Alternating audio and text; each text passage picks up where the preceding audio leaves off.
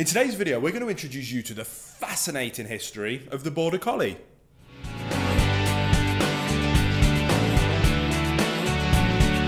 Welcome back to the Fenrir Border Collie Show. If this is your first time here, my name's Will. I'm a canine behaviourist and I'm the founder and CEO here at FenrirCanineLeaders.com. This channel is dedicated to helping you learn everything you could ever want to know about the incredible Border Collie, then how you can become a high-level canine leader that can raise perfect Border Collie companions. So if you love the Border Collie as much as we do here at Fenrir, start your journey by hitting that subscribe button and turn on the notification bell and you'll never miss a future Border Collie video. So let's dive into today's video and we'll tell you all about the history behind one of the world's most glorious dog breeds. The Border Collie is one of the most popular breeds on the planet, and that should come as no surprise. The breed is hyper energetic, extremely intelligent and loves to work. What's not to love? Now, while some other breeds were brought to Britain and may sometimes be thought of to originate from these beautiful islands, the Border Collie was actually created in Northumberland on the border between England and Scotland. And that is the sole reason that they are called Border Collies, as they at one point were separated from the regular collie breed. Now, Old Hemp was bred and owned by Adam Telfer, a farmer who was extremely impressed with his dog's working qualities. He had never seen a dog using the technique of controlling his flock through body position rather than barking before. And Old Hemp turned out to be used as a stud and is believed to have produced around 200 puppies through his life. He is considered to be the founding sire of the Border Collie as a breed. From his lineage comes almost 30 champions in the International Sheepdog Society's herding trials, which was founded in 1906. Now, although Old Hemp himself hasn't been found in any records, his grandson Sweep and another offspring named Young Hemp were two of the champions from his lines. Old Hemp was such an extraordinary dog that breeders around sought to emulate his traits in their own dogs to further strengthen the breed. And once breeders were producing dogs with similar looks, mentality, and then those similar working incredible traits, it was time to name the breed and declare it a specific breed. And James Reed was the secretary in the International Sheepdog Society, and he was the first to refer to these dogs as Border Collies in 1915.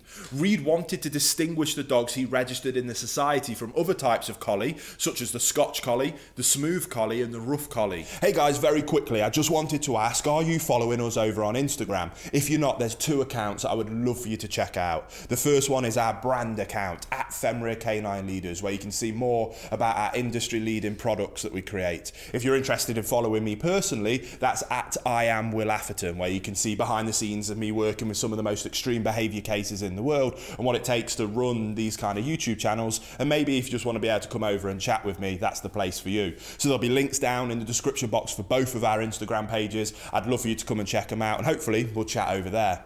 Now, all collies originated from the same stock of dogs, but as dog shows became more popular in the 1850s and 1860s and breed standards were set in place, it became more and more important to differentiate the variations into specific breeds to meet these new standards.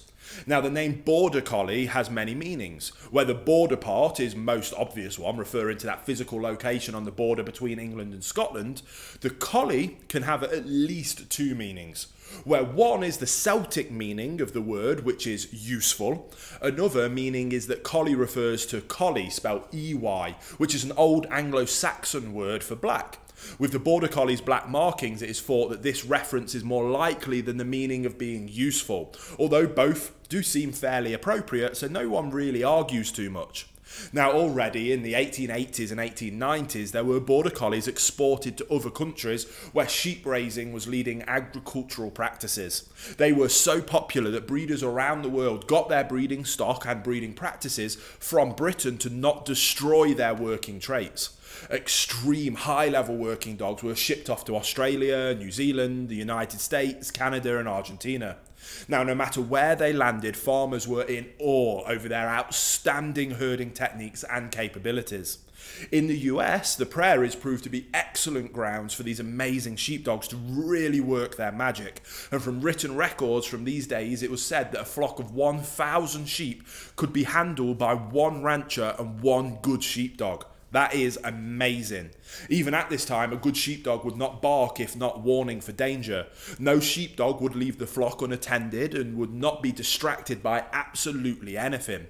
The first sheep herding trials in the US was held in 1880 in Philadelphia. At this time, the Border Collie was not yet a specific breed, so all dogs participating went under the name Collie. The dog who caught most attention, however, was a Scottish import named Oscar, a sheep herding trial champion in Scotland where he'd been admitted by his breeder and owner, a gentleman named Steele.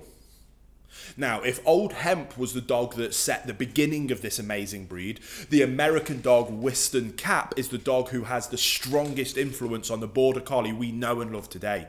He was born in 1963, bred by W.S. Hetherington, and handled and shown by John Richardson. Western Cap is the dog who set the standard for the breed, which is no small thing to accomplish. Ever since then, every Border Collie has been measured and evaluated against this standard. So then guys, I hope you enjoyed that brief history of the incredible Border Collie. If you did enjoy it, please hit that thumbs up button. And if you want us to go into more detail and go even further back to some of the lineages of those early collies, then leave that down in the comment section below. Remember, you can hit that subscribe button and notification bell so you'll never miss a future video. We've got 2 coming to this channel every single week specific to the Border Collie. So I can't wait to speak to you again on the next episode of the Fenrir Border Collie Show.